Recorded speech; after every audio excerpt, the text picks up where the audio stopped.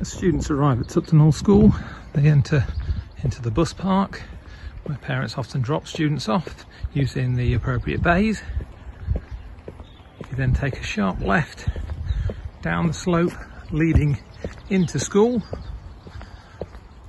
and you simply follow the path down all the way, leading to the gates ahead.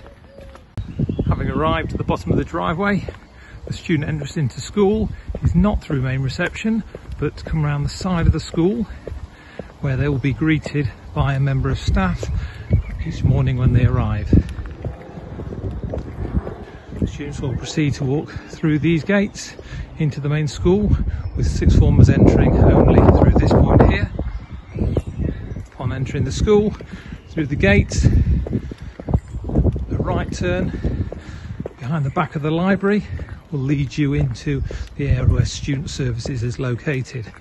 At Student Services, students will be able to collect timetables if lost, purchase equipment necessary for school use if they haven't done so already, and obviously gaining information about staff whereabouts.